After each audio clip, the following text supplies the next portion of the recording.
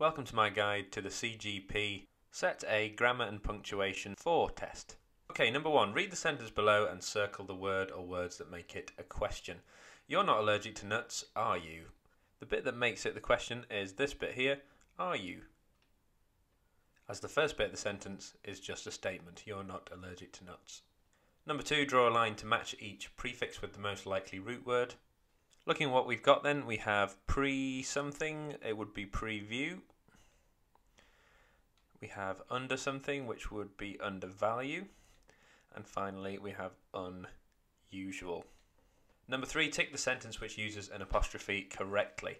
Right, looking at the first one, then we have the cherries stalks have been removed. The problem with this is cherry, in this case, has been spelt as a plural. So we're assuming we're talking about several cherries stalks have been removed. The problem with that is, if it's a plural, the apostrophe goes at the end of the word. So it would be cherry, S, then the apostrophe. So that one isn't correct. Secondly, I think this is the mice's hole. The problem with that is if you were going to have the word mice, it would be mice apostrophe S. I think this is the mice's hole. As mice doesn't normally end with an S, you would have apostrophe S. But because cherries ended with an S already, that was when we would have put the apostrophe at the end of the S. So finally, that must mean the last one is correct. Everyone's costumes over there. That has been used correctly. It's an apostrophe for possession. We're talking about everyone being the word to show possession, and then the apostrophe after that, then the S. So everyone's costumes are over there is the right answer. Number 4, read the sentences below. Tick the 2 sentences which are statements. A few things can give it away quite quickly which ones aren't statements, and those are the ones that end in question marks because they're obviously going to be questions, not statements. So we can rule those 2 out. Where is the nearest airport and would you like to go to the zoo? We can also rule out the third one because it says don't touch that with an exclamation mark, which means that that is an exclamation, not a statement. So the only 2 that we've got left are the first one, Yasmin offered me a sweet. That is just a statement, a bit of information. And the last one, my favourite colour is orange. That's also a statement, so it's those 2 there. Number 5, read the 2 sentences below. Explain how the comma changes the meaning. When you get a question like this, you've got to be quite specific to show that you understand what the comma has done in that sentence. So looking at the first one, it says, will you remember to pay, comma, Jane? So what you need to write is something along the lines of, in the first example, somebody is asking Jane if she will remember to pay. Then you'll need to follow up with the second point saying, the second sentence says, will you remember to pay Jane? So somebody's being asked if they will remember to pay Jane, as opposed to asking Jane if she will remember to pay. Number 6, read the sentence below and choose conjunctions to complete the sentence. This is fairly straightforward, just put the words in at different points and see which one makes the sentence make sense. I lost the board game before I lost at cards, but it didn't matter because I won at chess.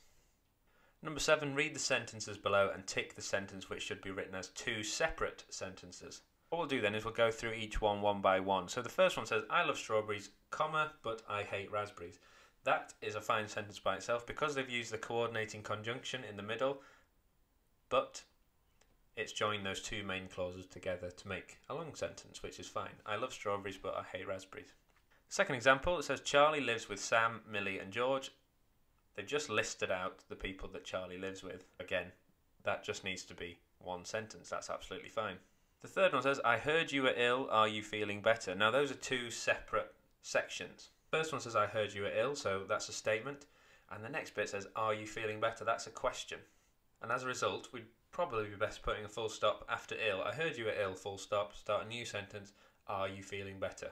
So that would be the one that needs to be 2 separate sentences. And just to check, the last one says, we didn't go to school because of the snow. Because they've used because, which is a subordinating conjunction, they turn that into a long sentence, which is absolutely fine. So again, that can be 1 sentence. Number 8, read the sentence below. Circle the most suitable relative pronoun to complete the sentence. I'm so pleased for the team, something won the tournament. In this case, the answer would be that. I'm so pleased for the team that won the tournament. If you're not sure, what I'd recommend doing is going through each example, putting it in and then reading it and seeing which one makes the most sense. And in this case, even if you didn't know that that was the most relevant relative pronoun, it's still the one that makes the most sense. Number 9, read the sentence below, replace the word in bold with a more formal word, write the word in the box. Put an extra jumper on, it's a bit nippy outside. So you should know there are two types of language in essence. There's informal language and there's formal language. If something's informal, it's probably more likely how you're going to talk to your friends or if you're having a conversation with someone you knew. However, if you want to use formal language, that's the sort of language you use when you're going for a job interview or you're talking to someone who's very important, such as the Queen or the Prime Minister.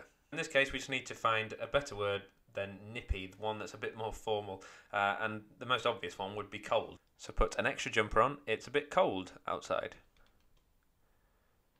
Now we couldn't really have words like freezing because you can't be a bit freezing, it's either freezing or it isn't, so the obvious one there would be cold. Number 10, add a comma in the correct place in the sentence below. Last night Jacob's dad bought us all pizza.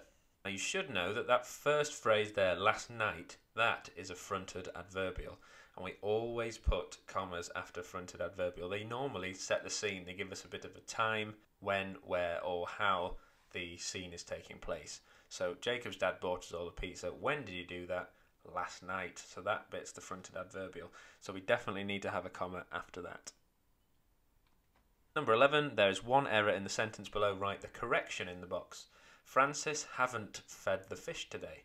So the obvious correction there should be that haven't needs to be changed to hasn't. Francis hasn't fed the fish today.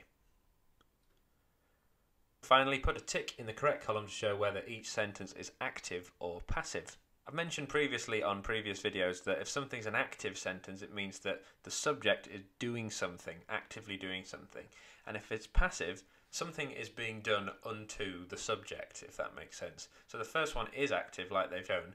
Everyone loved watching Sports Day. So everyone's doing something, they're watching Sports Day and they love it. The second one says, I was driven here by Mum. So Mum was doing something to our subject, which was I. Something's being done unto I. So the second one is passive. The third one, I can grow fruit and vegetables. That's active. That's something that you would be doing. And lastly, we were shown round by the tour guide. So the tour guide is doing something unto we in this case. So that one is also passive. I hope you found that video helpful. If you did, please give it a thumbs up and subscribe to my channel. If you have any questions, please leave them in the comments box and I will get back to you as soon as I can. And I hope to see you in the next video. Thanks.